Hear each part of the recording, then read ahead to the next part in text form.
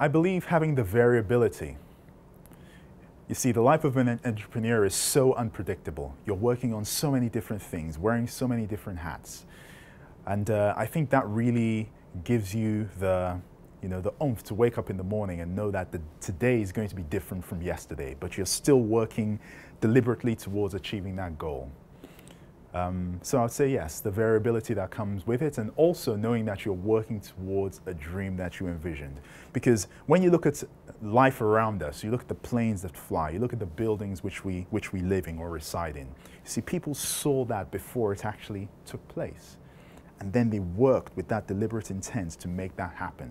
And there were so many ups and downs, having to deal with so many things at the same time. And I think that inspired them to keep going and ultimately see their vision a reality. So I'd say it's that variability and knowing that you're working towards something which you have created in your mind to help people. What I love about being an entrepreneur and running my hub is that I help migrants to improve their lives by helping them to start and grow their own businesses.